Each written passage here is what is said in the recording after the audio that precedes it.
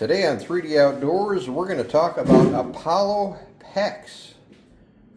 Alright, so we've done some replumbing in the old farmhouse here for Anthony and Kim, and I decided to use the Apollo PEX style system.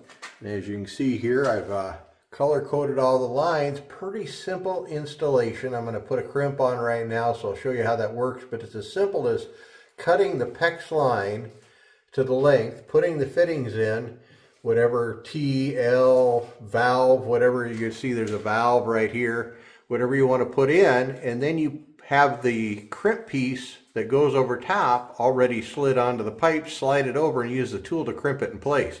Pretty easy, and then they have a go, no-go gauge that you can measure it with. Let's go over, we'll put one of those on. I'll have Anthony hold the camera here real quick, and we'll show you how that works.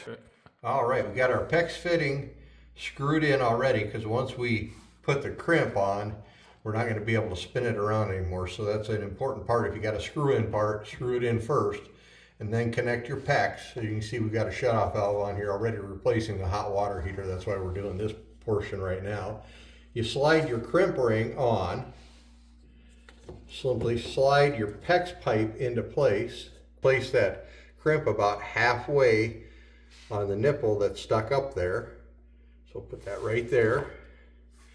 Just open up your crimping tool, and there's two different sizes there, so we're using the 1/2 inch on this particular install here today.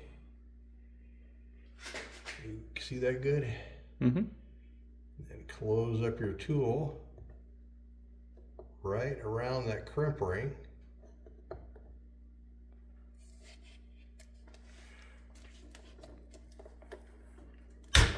And then close the handles and release.